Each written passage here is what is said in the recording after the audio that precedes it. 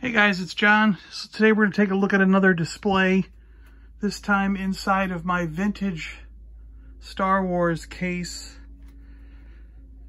I've got other vintage in different areas, but this is the one where I've got some scenes and different characters set up, and we'll open this up so you can get a better view.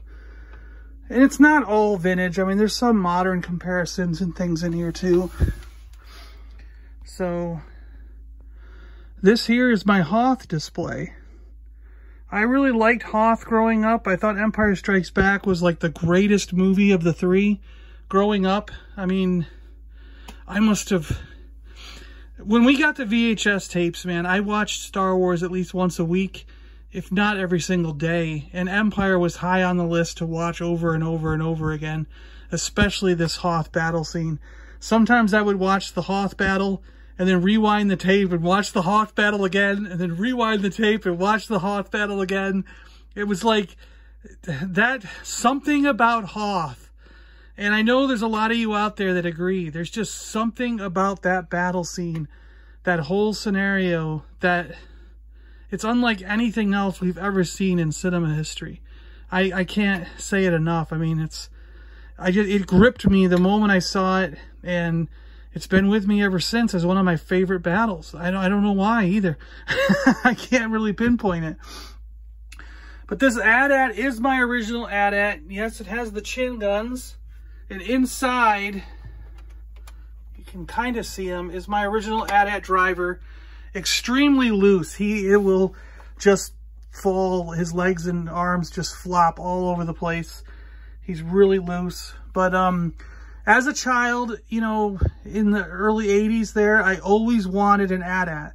Never got one. My father, my parents were like, this thing is way too expensive. You can't have him. Battery cover case is still intact. This thing still works, last I knew. Chin guns move, it lights up. But yeah, they said I couldn't have him because he was too expensive. But then, I mean, I always say it was my 18th birthday, but I'm not 100% sure. It could have been 16, 17, or 18, somewhere in that range. I came downstairs for my birthday, and on the table was a package gift wrapped. And this was my gag gift. The real gift, I don't even remember what it was. But my dad had a real gift for me that year. And this was the gag gift. I opened it up, and it was an AT-AT. He found it at KB Toys on clearance, and he said, since you always wanted it as a kid, I thought it would be funny that you finally get one now when you're totally out of these things and you're not into it anymore. And because I had been driving my car, I'd been, you know, girls were coming over all the time. I was out and about partying, doing all kinds of things, and toys were the last thing on my mind at that point. But little did he know that this one gift was so cool and so awesome that it got me to go in the closet, dig out all my old Star Wars, He-Man, you know, everything I had in the closet, Transformers, G.I. Joe, and it got me right back into toys. And my friend Nofrio and I started our own business, and it was wheeling and dealing, selling toys, finding toys.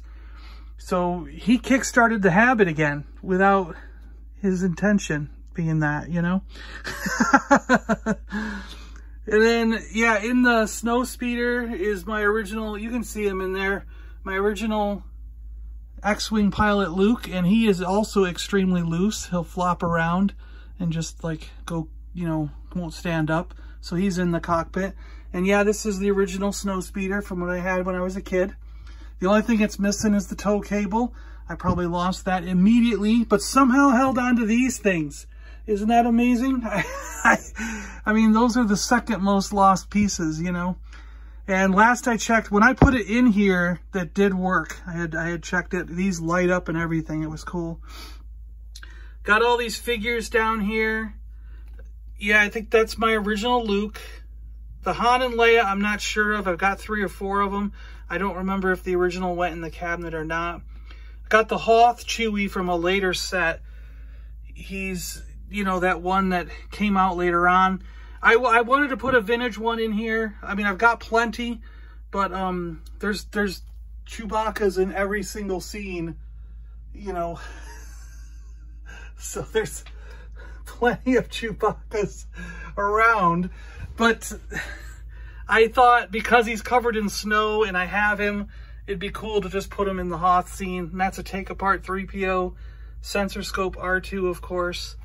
I think this commander back there is my original commander, and the one up front is a more, oh, I just killed Luke. His lightsaber fell off too. And then the original Snowtrooper is in here. This is what I mean by loose guys. This is how my Luke X-Wing and my AT-AT driver that are in here are. They're just like totally floppy. That's how much I played with these guys. And that's one of my original Snowtroopers. A couple more. This one's original. And one of these, might be all three of these. And then I've picked up a bunch more throughout the years, including this one that has the cape.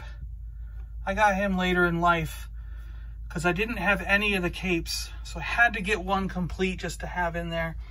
And these two AT-AT drivers came later on. But that is my original gun that went with the super floppy one. And then I've got a modern, highly articulated that just to compare. And same with this highly articulated Snowtrooper, just to compare them.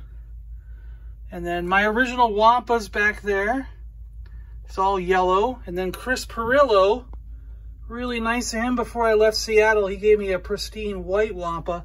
So that was really nice of him. Good going away gift. And I've got my original Taun-Taun. Yeah, his reins are a little bit broken there, but not bad. And then I've got some of those backpacks from the accessory kit. And my original Rebel guy's back there. I remember that because he has to stand on a stand. He's a little loose. And then that's my original FX7. And I don't honestly remember which one is my original of the medical droid 21B. It's one of those three. But I do have that one's got the implement, the little thing that came with it. And that's the reissue Probot. I don't think that's the original one. I think that was the reissue in the 90s. I have to get Luke's lightsaber and put him back together there. But see how loose he is? That's why he fell over. All right, guys. Thanks a lot for watching. There's my Hoth display, the expanded version. If you were on Twitter, there's a short version for Twitter. Hope you enjoyed that rundown memory lane as I talked about each and every single one of these things that are in here. All right, guys. See you later. Bye-bye.